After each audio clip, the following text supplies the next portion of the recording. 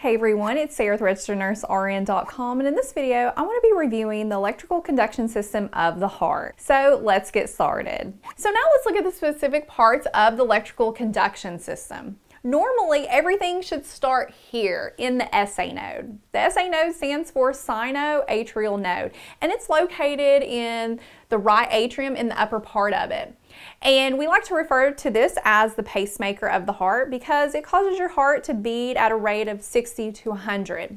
Now the SA node is responsible for making the atria contract. So it causes, when it fires, it causes atrial depolarization. So whenever the electrical signals leave here, it goes through these internodal pathways. Over here we have a pathway so it can actually get over here to this left atrium because it's a little bit over there, called Bachmann's bundle. And then it goes down and hits the AV node. AV node, that stands for atrioventricular node.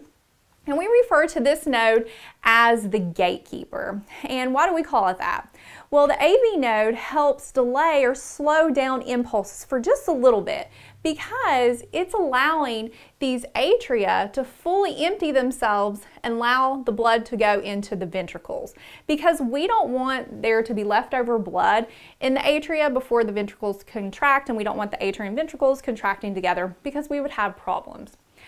So signal will leave here, it will go down to the bundle of his. So now we're ready for ventricle depolarization. So what's that going to lead to? That's going to lead to contraction of the ventricles.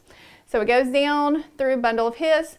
It's going to go down through the bundle branches. You have right bundle branch, you have left bundle branch, and then it's going to hit the perkinje fibers. So whenever this system occurs, the electrical conduction system shooting from SA node all the way to the perkinje fibers, we can pick this up and we can look at it and we can see it as our pqrst complex.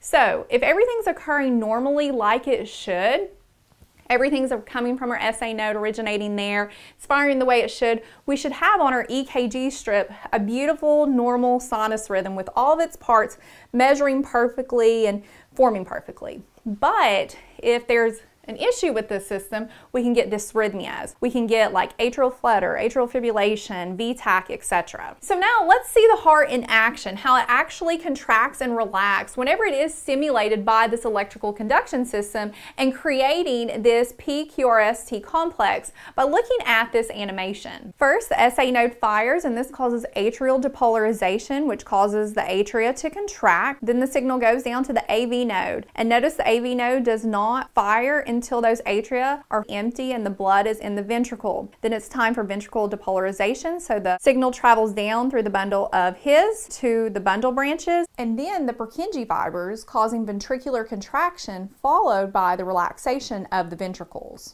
Okay, so that wraps up this video, and if you'd like to watch more videos, then you can access the link in the YouTube description below.